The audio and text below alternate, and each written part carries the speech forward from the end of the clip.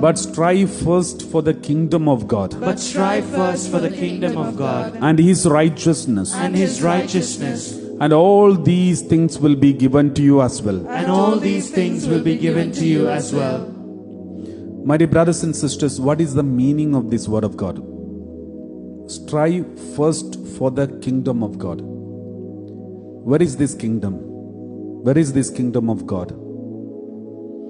The Lord Bible says kingdom of God is in you. What does it mean? What is a kingdom means? Kingdom means there is a king who rules the whole country or the whole nation. A king who is sovereign power in that country or a nation.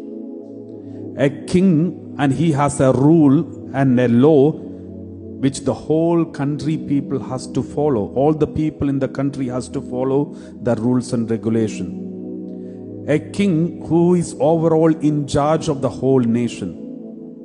And that is called kingdom, where a king is ruling that country. Now, kingdom of God means a place or a nation or a body which is ruled and governed and controlled by God. If kingdom of God is in you means you are a body which is controlled by God.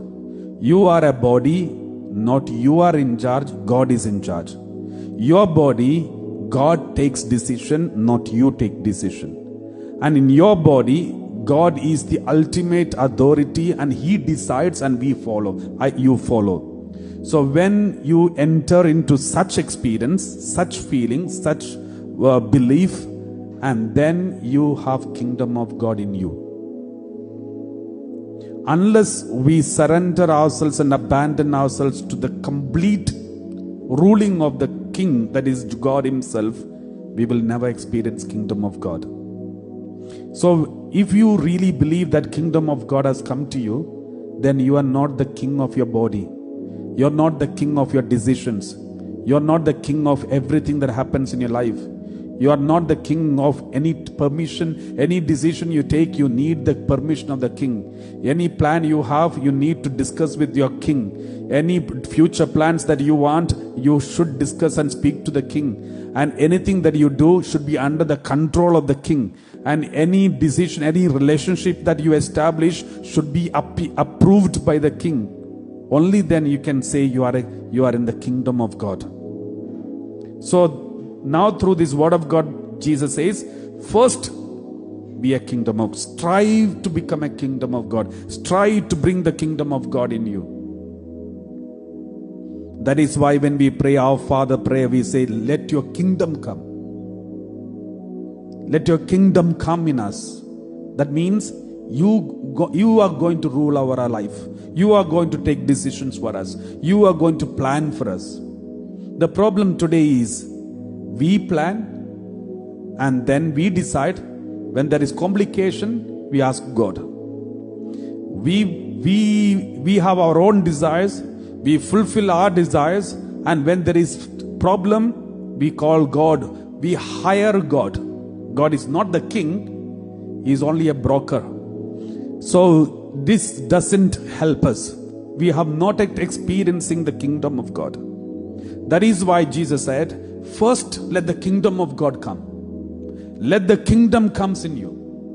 Then search for His righteousness, and all these things will be given to you. All your blessings will be ready, and all the problems will be solved. Everything will be settled. First let the kingdom come. Praise the Lord. Praise the Lord. My dear brothers and sisters, examine your conscience and see, do you have a king in your body who controls you, or do you think you are the king and queen?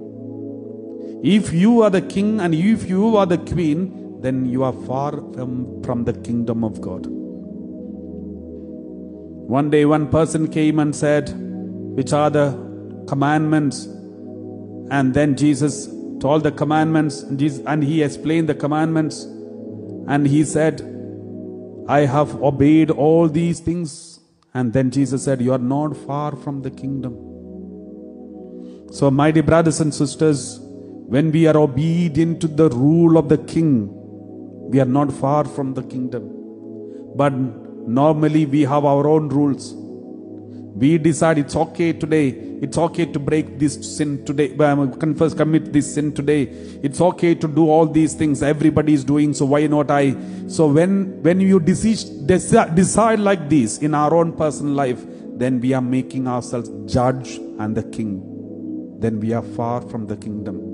When we are obedient to the king's rules, we are closer to the kingdom. Praise the Lord. Praise the Lord. So examine your conscience and see, do we have this kingdom of God in us? We do really pray every day, let your kingdom come.